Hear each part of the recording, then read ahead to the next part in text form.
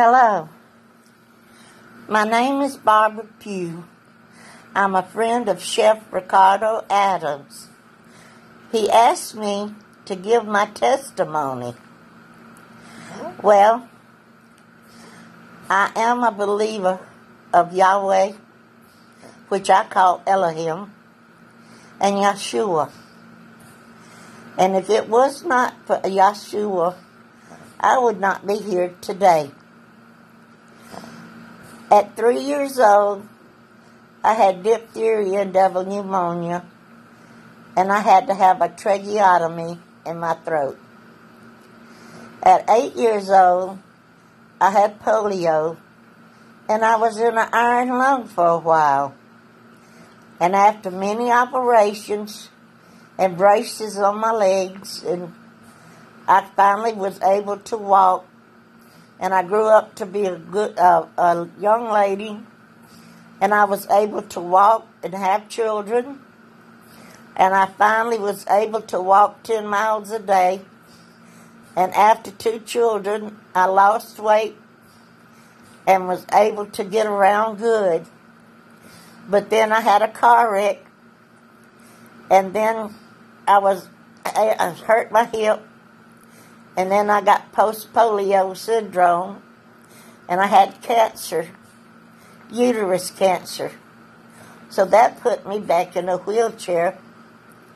And then I had a spinal surgery, and I had a bad gallbladder infection that almost ruptured.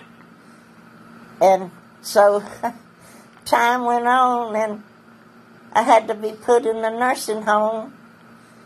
And while I was in the nursing home, I had breast cancer. So, you see, things aren't bad, because, you see, Yeshua is with me all the time. He is my Savior. He takes care of me. And Chef Adams wanted me to let you know that you're never alone. Someone's always with you all the time. Don't ever be afraid to give praise and glory. Thank Him always. There's nothing to be afraid of. Glory and honor and praise go to Yeshua and Elohim. They are so wonderful. And they give you the Rahash Kadef to stay with you and to be with you at all times.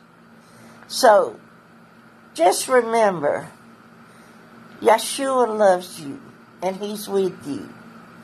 And Elohim is the Abba of all of us. So please, stay safe, stay in, and love one another. Thank you. May Abba bless each and every one of you. I love you. Bye.